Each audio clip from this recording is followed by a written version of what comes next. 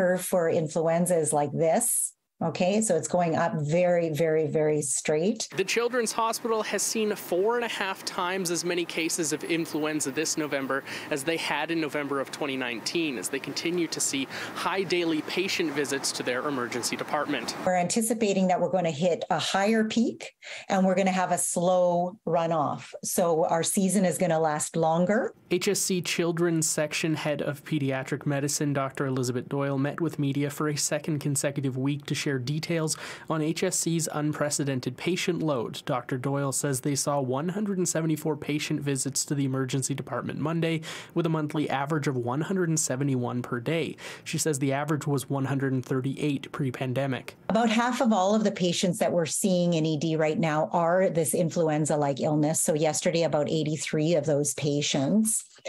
For the month of November, we saw 140 cases of bronchiolitis in total, which is 3.5 times the number that we saw in November of 2019.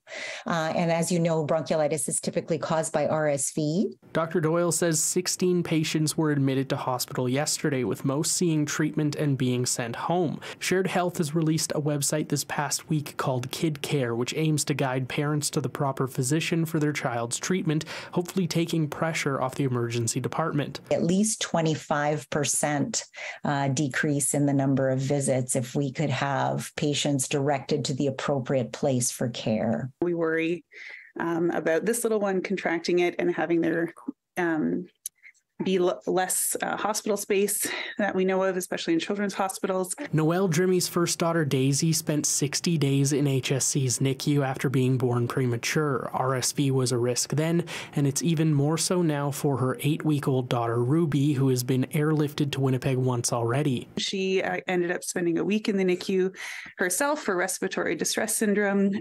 She was 3 weeks early.